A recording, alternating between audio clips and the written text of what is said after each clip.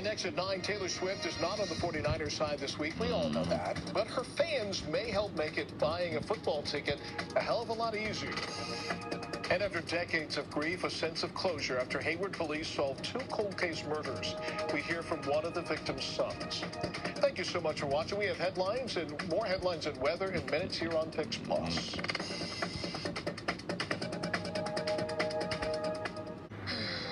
Let's see if AAA can take us somewhere fun. Let's go somewhere sandy. Let's go somewhere magical.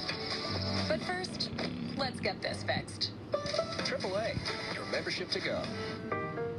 I was rear-ended at a traffic light. There was damage to my car, but I felt okay. The next day, my neck wasn't feeling right, so my sister took me to urgent care and told me to call the Barnes firm. I didn't think I had a case, but I did.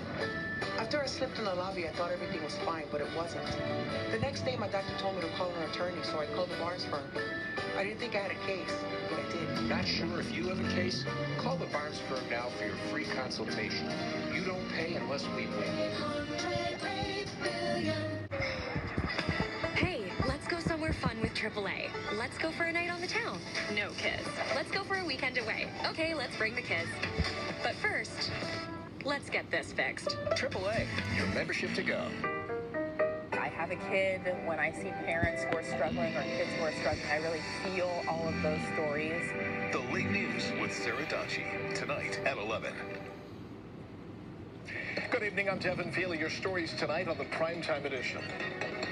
I cannot express my gratitude enough. Closure after decades of grief, 2 cold case murders in the East Bay solved. The family reacts. Plus, the state stepping in to help with the crime surge in the East Bay. Families of crime victims weigh in. Justice for families and, a different outlook for the city that he was born in and lost his life in. A few leftover showers across the Bay Area today, but those are now fizzling out this evening, and we get to enjoy, how about this, a dry stretch of weather as we head into the weekend. Details in the First Alert forecast. A growing problem for big-ticket events like seeing the 49ers in the Super Bowl. Pal fans of this week's anti-hero, Chiefs fan and music superstar Taylor Swift could be coming to Red and Gold fans' rescue. Home of Super Bowl 58 between the 49ers and the Chiefs. This is KPIX, CBS News Bay Area. Good evening, I'm Devin Feely. These are tonight's primetime headlines. The Department of Justice says no charges will be filed against President Biden despite finding that he retained and mishandled classified material when he was a private citizen. The documents were found in an office and a garage at Biden's Delaware home after his time as vice president. A scathing special counsel report still concluded that charges were unwarranted, even if they could be filed against a sitting president.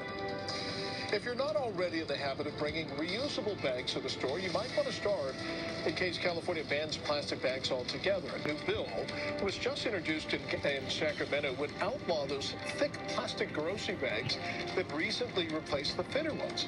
The San Diego Democrat who proposed it says despite the bags being reusable and recyclable, most people aren't really doing either. If the ban passes, it would take effect in 2026. A massive cleanup effort is underway in Southern California now that the rain has finally stopped. The nonprofit Direct Relief is providing medical supplies in Santa Barbara, Ventura, and San Luis Obispo and surrounding counties. Their top concern is helping people with chronic illnesses. The Red Cross is also providing shelter, food, and emotional support. And taking a live look outside now at San Francisco, let's go ahead and get a check of our First Alert forecast with Chief Meteorologist Paul Hagen. Devin, after wet conditions yesterday, we return to largely a mix of clouds and sunshine across the Bay Area today. Our time-lapse view this afternoon, looking to the east from Salesforce Tower over the Bay Bridge and towards Oakland, shows that cloud cover becoming, well, a little more plentiful as we headed through the afternoon. And the clouds eventually did yield a few showers, but the last of those showers now fading.